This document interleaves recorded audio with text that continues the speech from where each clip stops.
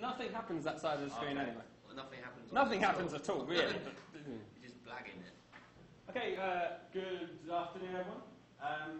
Just a kind of quick show of hands, just so I kind of know who's in the audience. So, who's used Commerce Wonder X? Pretty much all of you. Who used UberCut before that? Okay. So pretty experienced commerce guys, I guess. Yeah.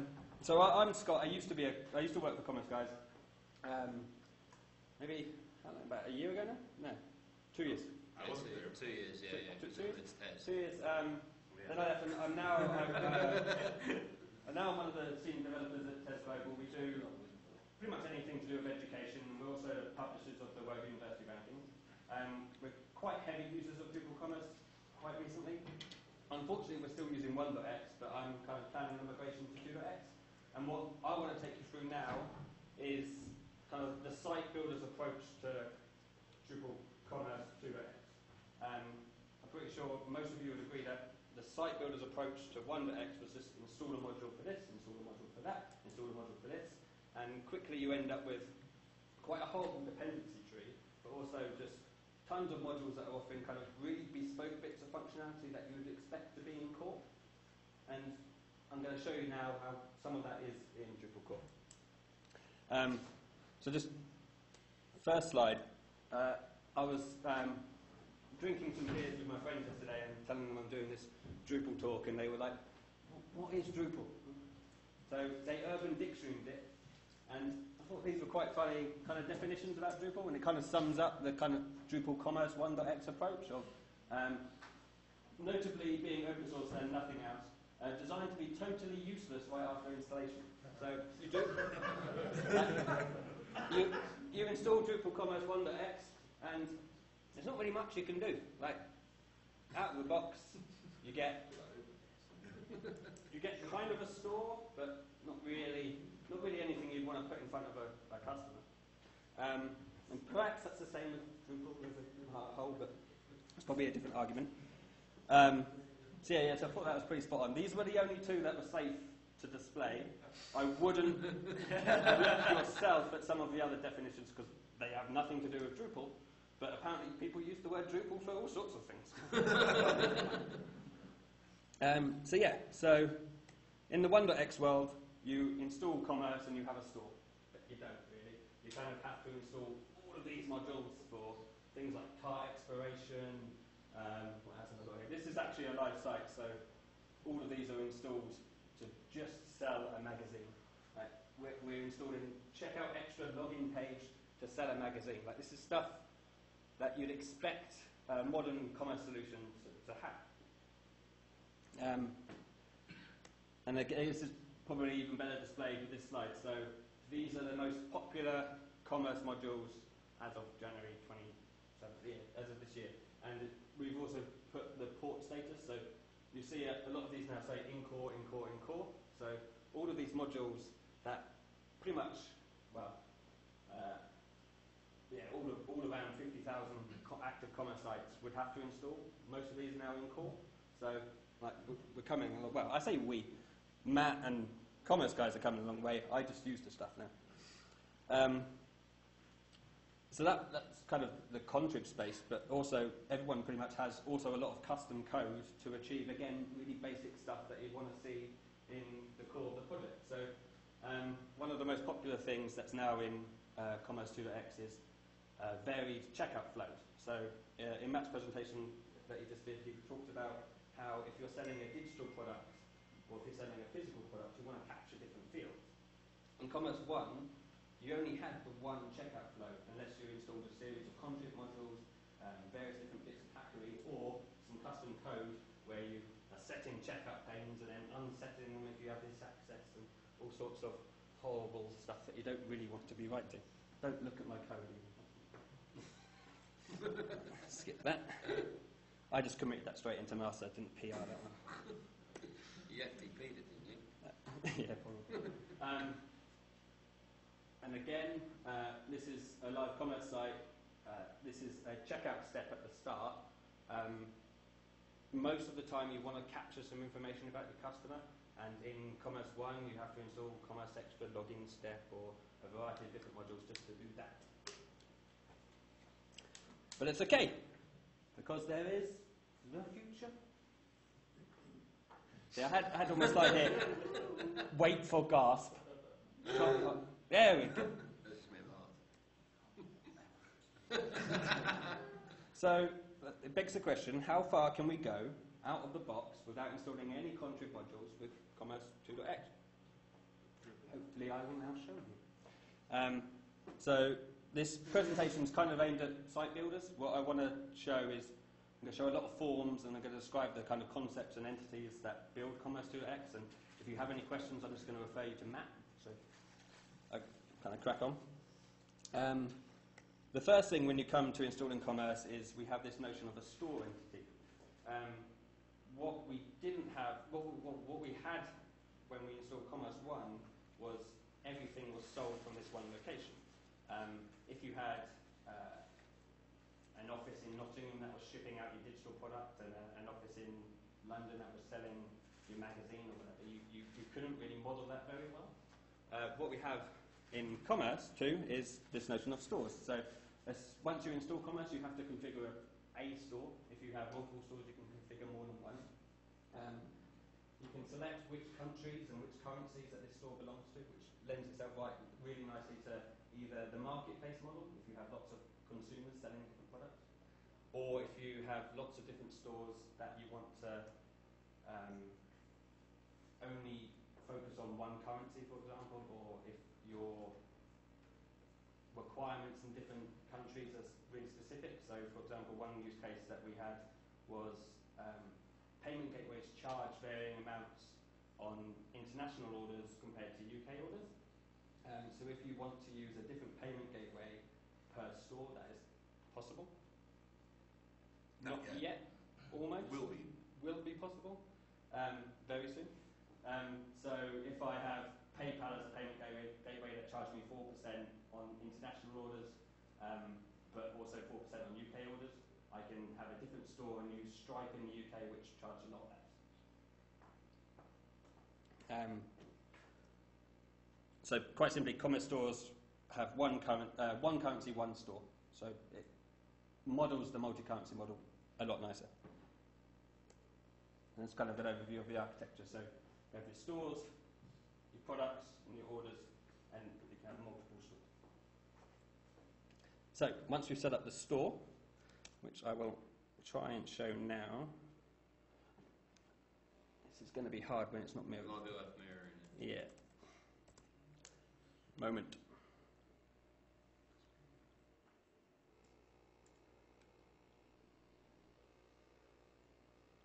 We good?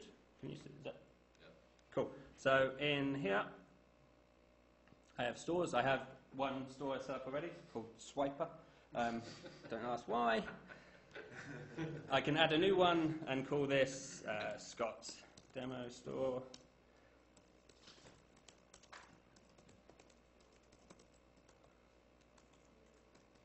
And here we select the default currency. Oh, shit. Here we select the default currency for the store, but I've only got one currency enabled. So before we set up a store for a new currency, we have to import a new currency. One of the nice things about Commerce is it lets us add new currencies if we wanted to. You may ask how I can't make up a currency. Why would I want to do that? And there's a couple of use cases. Matt referred to one called Bitcoin. Like with the currency data set that we use doesn't have Bitcoin in it. But there's also another one where one of the clients I had at Commerce Guys, Vivian Westwood, they used to sell products in Australia and New Zealand, both in Aussie dollars, but at a slightly different rate. So they had New Zealand Aussie dollars and Aussie dollars. So it is a justified use case to make up a currency. That part is a quick question. Yeah, sure. What about if the currency wants the currency symbol as a suffix as opposed to a prefix? It's a formatter? No, I don't think we allow custom format. I have no idea. I think you did in your example. You had one which Well, that's predefined by Google.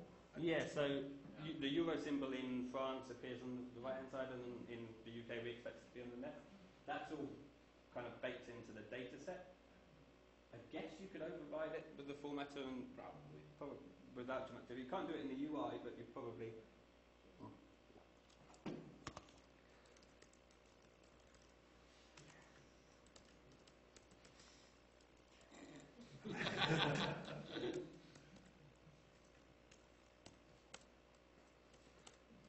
I won't go for that. I just wanted to make a Brexit joke because it's quite funny.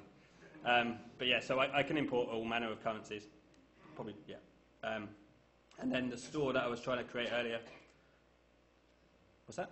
I didn't realize it was that fast importing currencies. Docker. It's the future. So once I'm not going to go. I can just show this one I made earlier. I can select which currency this uses somewhere here. So once I've imported the currencies, I can create a store that is backed by that currency. Back to slides.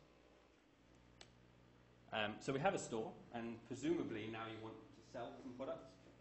And this is this is actually directly from the Commerce 2.x documentation.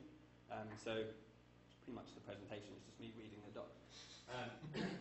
This is quite a common use case, and you quickly end up with a lot of products and a lot of different SKUs. So large, medium, small t-shirts, but then you have large blue t-shirt, large red t-shirt, and like how do you model that?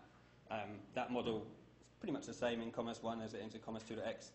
I don't think there's a better way of doing it, so it's the same, but I'll quickly show you here. Too many windows.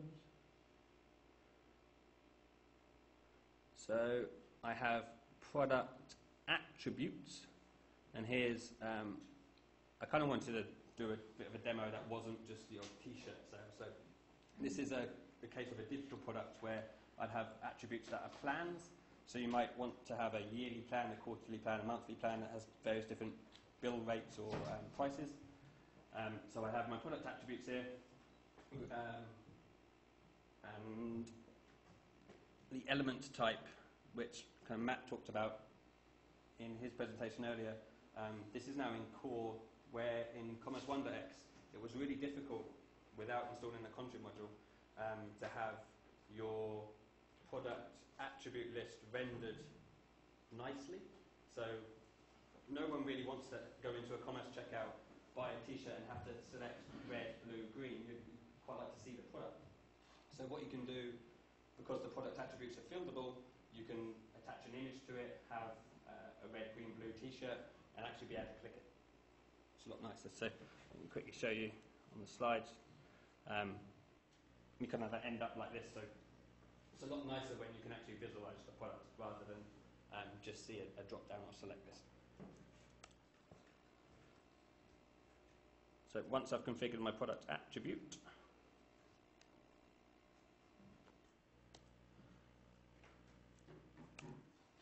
I then configure my product variations.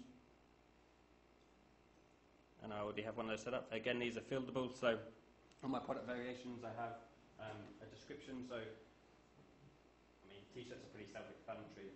If you change to a red t-shirt, you expect your description to change to this is a red t-shirt, this is a blue t-shirt, but you might want to add some more information. So, in case of the kind of planned model, my description would change varying on plan. So, under quarterly, I would say that you get 25% off if you buy yearly, and I can upsell them, or I can change that description to whatever I want.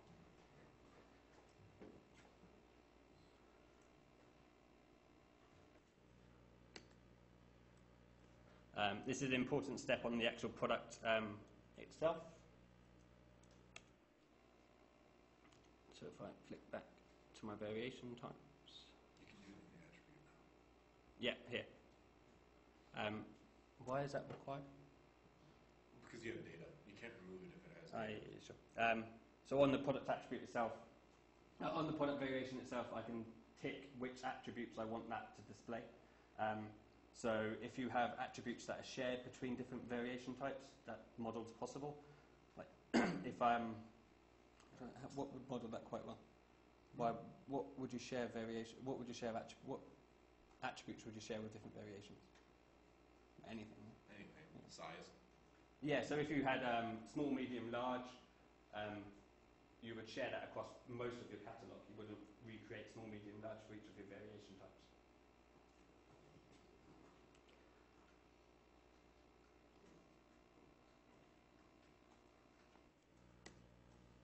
So once you've set up your variations and the attributes, you then in a nice place where you can actually add a product.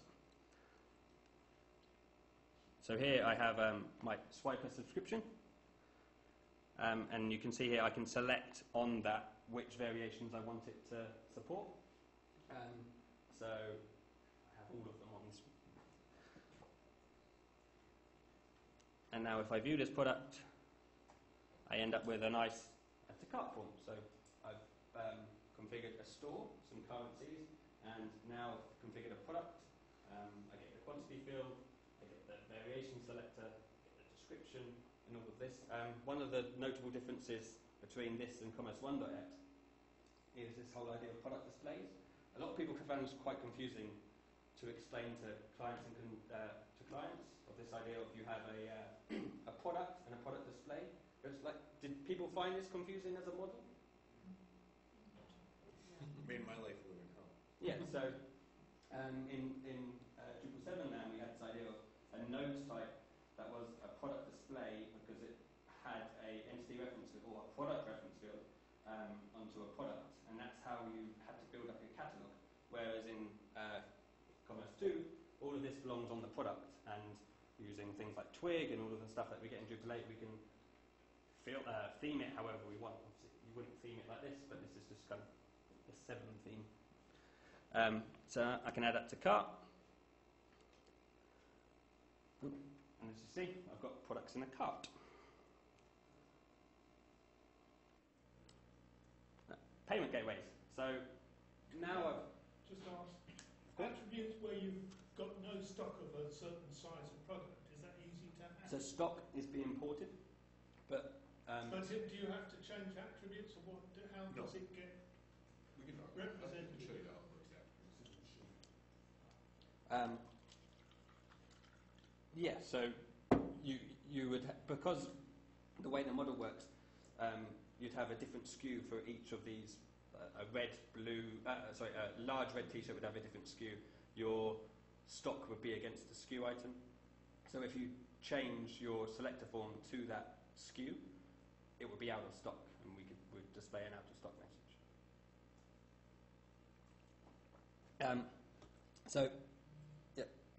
Remember this screen from?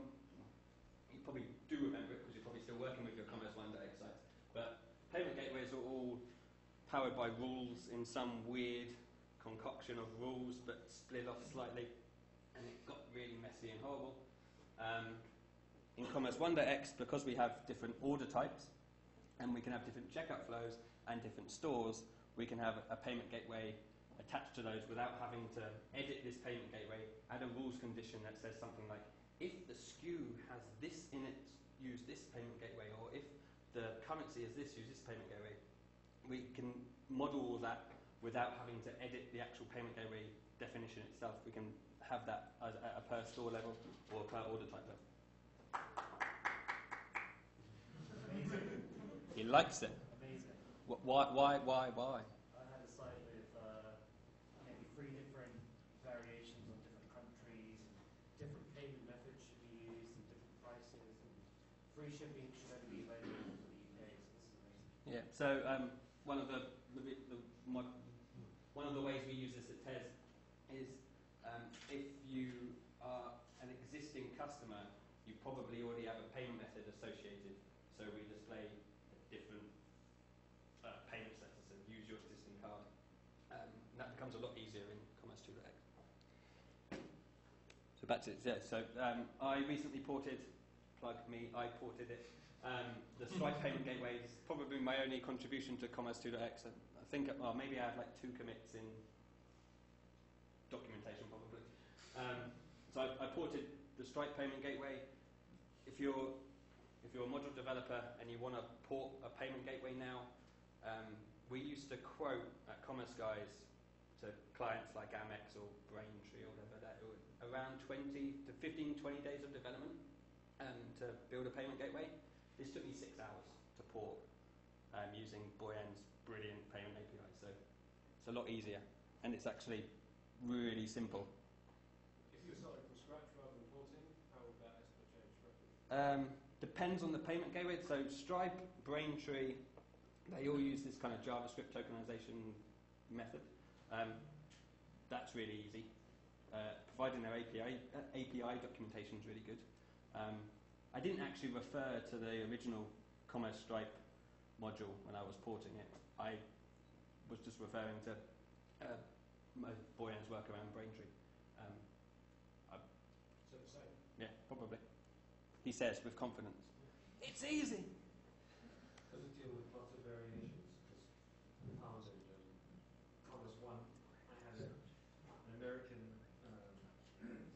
commerce currency type of company who had a really, really backward system that involved using iframes. Doing all sorts of tricks to make So iframes in the as part of the yeah, so the whole auth capture and iframes. That's the PayPal uses the other flow that isn't the same one as Braintree and Stripe. The PayPal flow of a payment gateway. Yeah, they offsite. Yeah, redirect. the offsite redirects. That's in. There's payment gateways that model that, and there's on-site as well. What about payments methods like this wasn't a Drupal project, it's the Philippine Football Federation, they don't, nobody has credit cards or debit cards, and so you took the money to your local shop, so you were given a code and then you paid against that. So what happens behind the scenes when you add a payment, you can have capture and auth, or auth capture, whichever around it is. So in that situation, you could build a payment gateway that was, I'm going to capture the payment but not going to authorize it.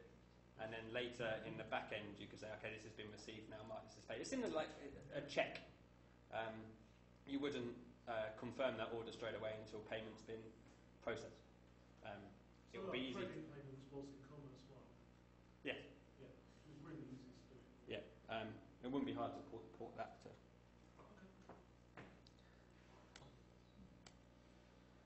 So after we've configured a payment gateway, we are on to order types. So in one I made earlier, I have order types here. Commerce, when you install Commerce, it comes with a default order type. I wanted to create one specifically for digital products on this idea that if you're selling a digital product, you don't need to capture a shipping address. Still need to capture a billing address, and there's some funny issues around VAT depending on what country you're in. So you might need to capture a place of consumption address, but that can usually just be the billing address. I won't get too much into tax details because it's boring. So in here, I can configure which checkout flow I want my order type to use. So I only have one checkout flow configured here, but in Commerce 2.x, as I've really excited about, is the fact that I can have multiple checkout flows. So here is the default one that ships with Commerce, and Matt said in his presentation before this one, there was a lot of UX effort put into analysing Apple, Amazon, pretty much every e-commerce store under the sun that Every major appears in. retailer in the United States, Yeah. I went and I tried to not pay for anything, but see what they had. Yeah, so Matt pretty much added everything to a cart, noted whether it was a one-step payment gateway, a one-step checkout, multi-step, if they had a sidebar on the side or whatever, to try and find what is the best UX for a checkout flow. Commerce Analytics has this whole section where you can analyse the funnel, and your clients, I imagine, would really want to analyse this kind of data to get the best possible checkout flow. If you get people dropping off in the review stage, then you can say, well, maybe we don't need a review stage. Maybe we just go straight to payment process. It's important to really, really look at A, what you're selling, and B, what people are actually doing on your site, because this is this is money. This is really tangible. If you make several tweaks here, you can increase your conversion, which is kind of what we're all about, really. So with Commerce 2.x, I can have multiple checkout flows, and probably without too much work, I could A/B test this. That's actually a good idea. So if you wanted to set up checkout flow A, checkout flow B, and switch between the two, and see which one converts higher. So I will add a new checkout flow. So you can create checkout flow plugins, but out of the box, you have a multi-step plugin.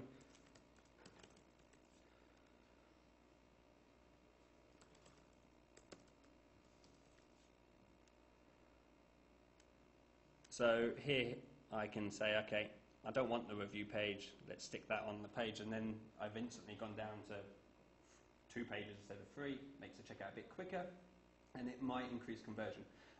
But I can also say that I don't want the review page at all, this is a digital product, so I don't need to capture contact information or whatever the case may be. Like the possibilities are infinite. In the TED example that I showed earlier that we built on Commerce One, we have 2 checkout flows, one for B2B customers and one for B2C.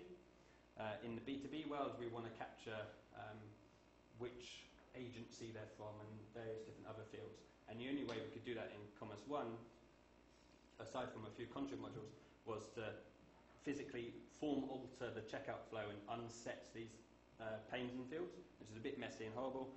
Commerce 2.x, the future, we can have multiple checkout flows.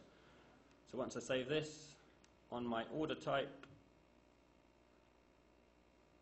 I can say, where are we? Use my new Scots checkout flow. So when I check this out, it will go down that flow, which I gather, Chandeep, that solves some of your problems. Good. So I've set up a new order type. I've set up a new multiple checkout flow, and now I can buy my product. And if I go back to my product, I gather I'm not going to be able to buy it because I haven't got a Stripe account set up on here, and I can't remember my API details. Yeah, so I haven't got a payment gateway set up, but if I had, I could check this out and buy several monthly subscriptions for Swiper, whatever Swiper is.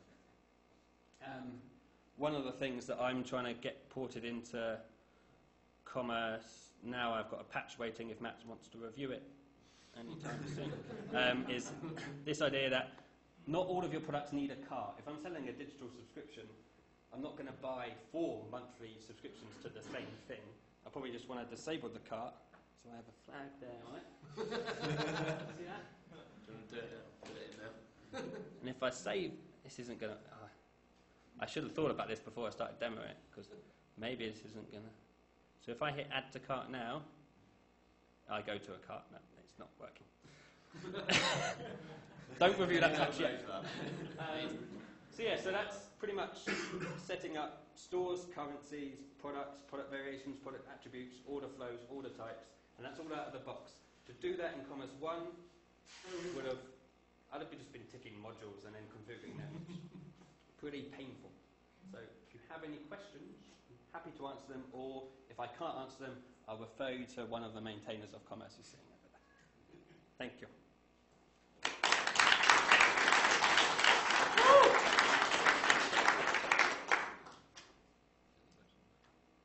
Go, he was there. Shipping. Shipping is in beta.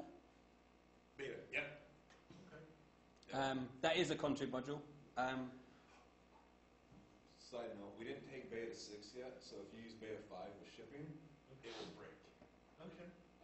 We have a class that's missing, so once we take beta 6, it'll be rocking and rolling. So just use dev. Always use dev. I guess one of the hard things, especially in the contrib space, is deciding what should be in core and what should be the area of contrib. Like my flag on the order type of take this straight to checkout and skip the cart, I think should be in core, but it's quite easily to just spin that up as a contrib module. Shipping, I don't know why, I can't argue for Boyan as to why he wants to have it in a separate module. Because it's a lot.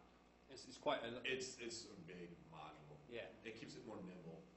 We can't break commerce, but we can break shipping. We're not going to make commerce 3, but we could do a new version of shipping if risk of the works. So yeah, so shipping's in beta. It makes sense not to have it cool, because digital products don't need shipping, do they? Yeah. Yeah, at Commerce Guys, when I was there, a lot of our clients were all selling digital products. It was no one really needed shipping, and those that did, shipping was fine. Question on payment gateways and that. Is there any support in core, or is it going to be in the computer space for 3D secure or direct currency conversion? So Stripe support 3D secure. It's payment gateway dependent.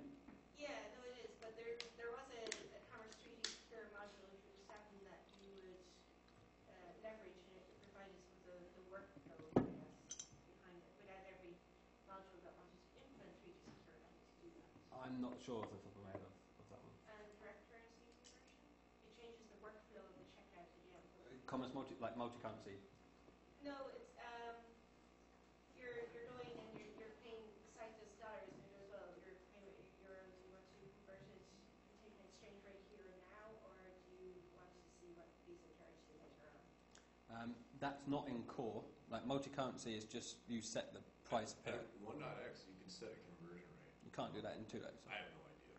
You can't. I haven't looked. Yeah, that's not in core 2.x. Is it? I think so. There's no. There's I'll look into it. In one point X, you could grab a currency conversion, certainly sterling to euros. As I toyed with it, but it was just. We'll find out. Often it's the payment gateway that says, you request it for the exchange rate, and it will come back and you go, right, pay this now or wait to see what Visa charges you later. So Again, depending on the payment gateway supporting DCC. Yeah.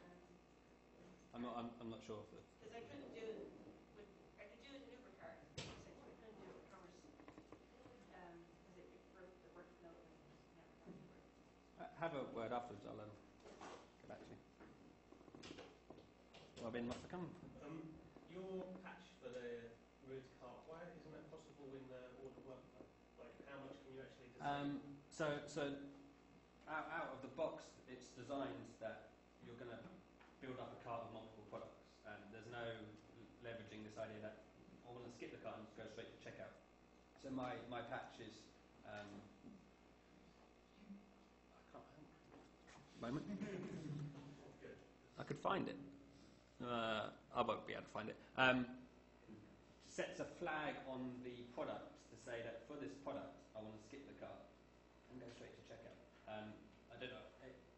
Boyan, the opinion is it should be in core. He just hasn't got around to reviewing my patch. It's quite clear it doesn't work.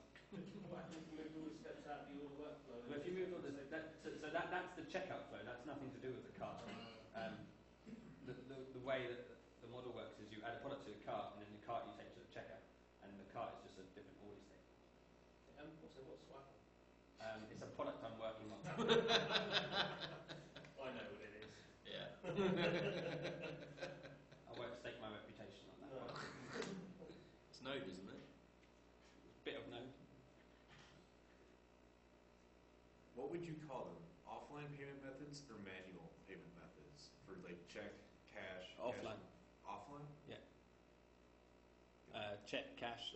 Your example of people walking down the post office to With a Post code it. and then Yeah. payment with cash.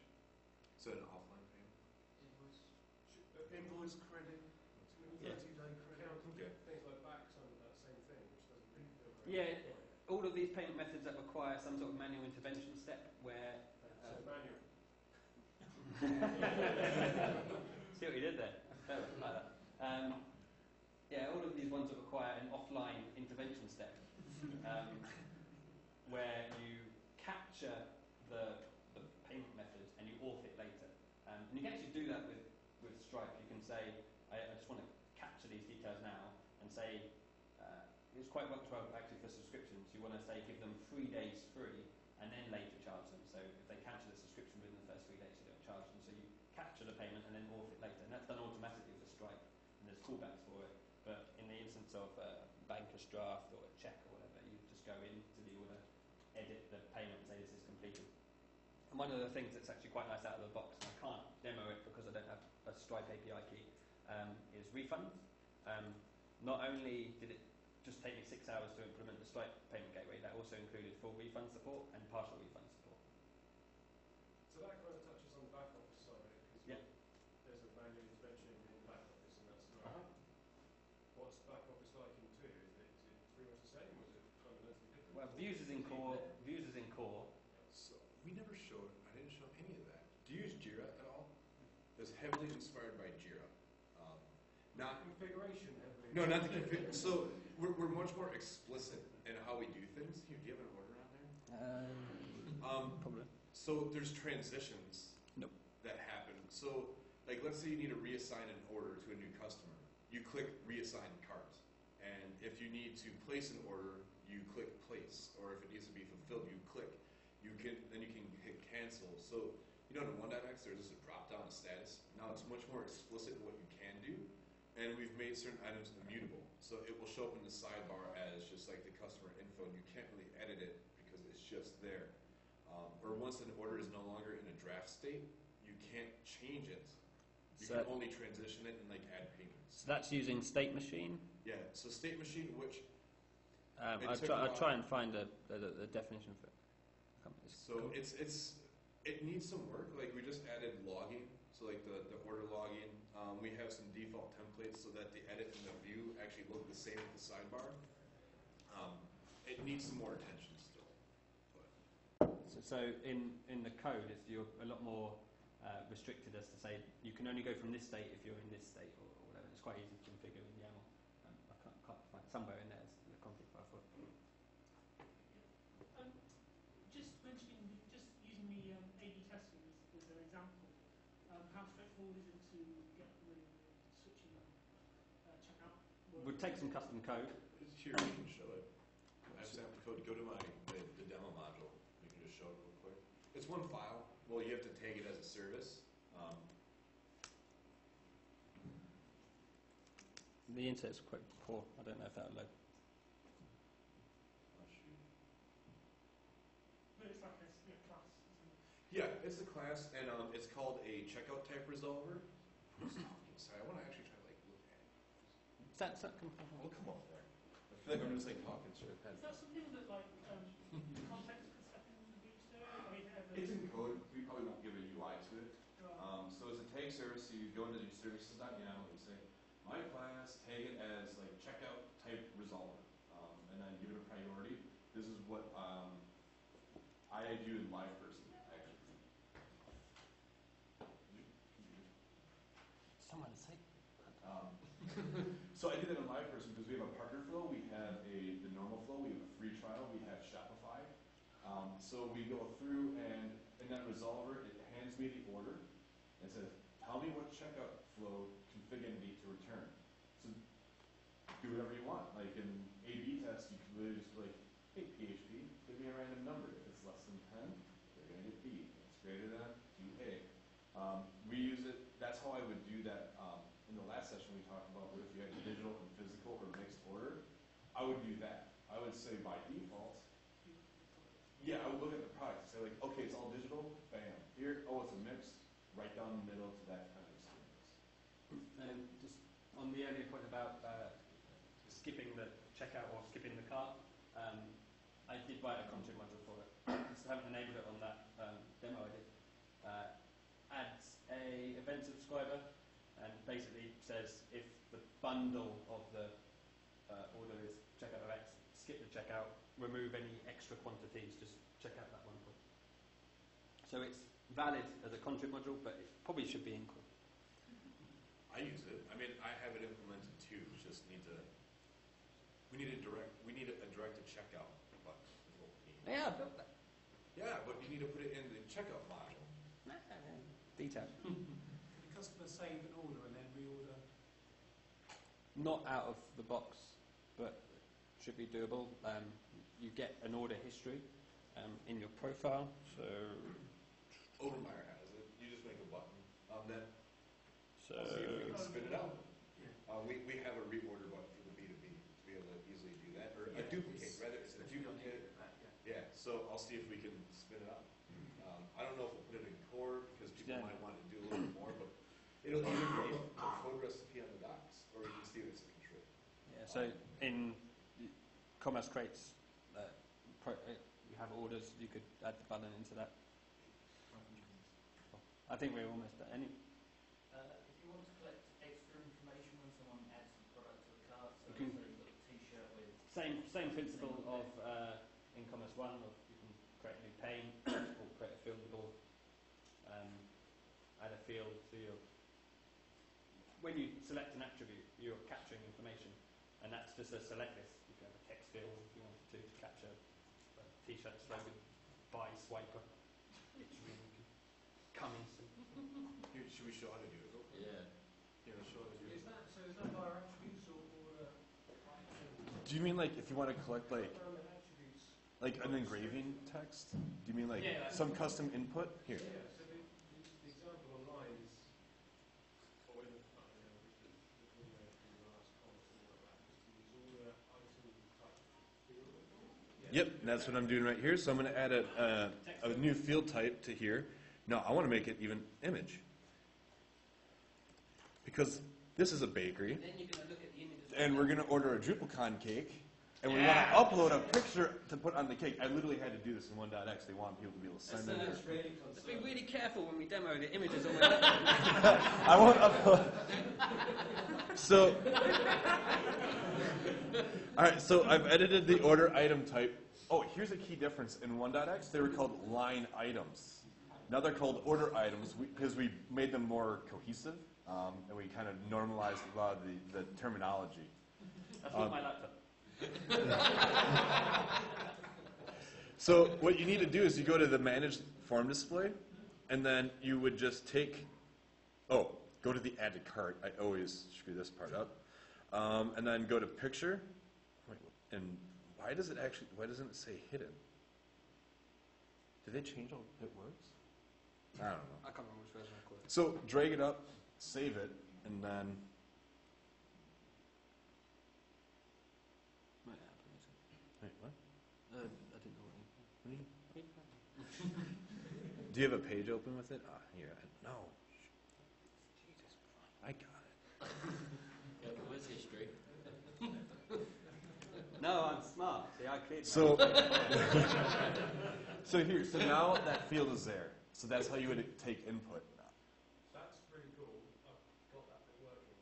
When you get to the cart, it's really hard to kind of resurface what they've chosen because it just squashes it all down, basically. How do you go Oh, I see. So you mean like expanding that right there?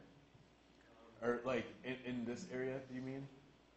Yeah, so it will tell us how many and what price they were and all that kind of was cool, but it won't read back to us any of the customizations that we put in.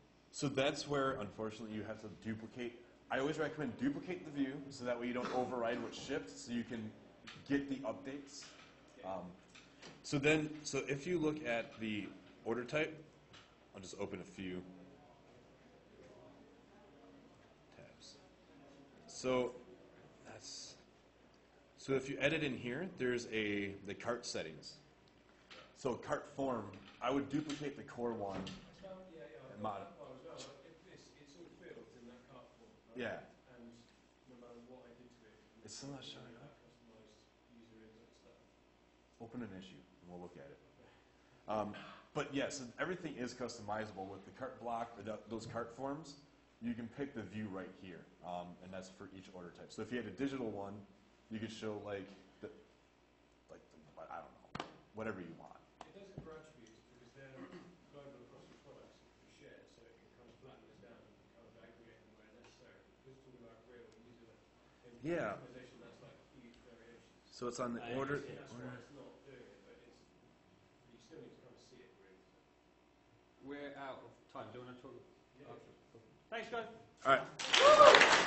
Thanks, guys.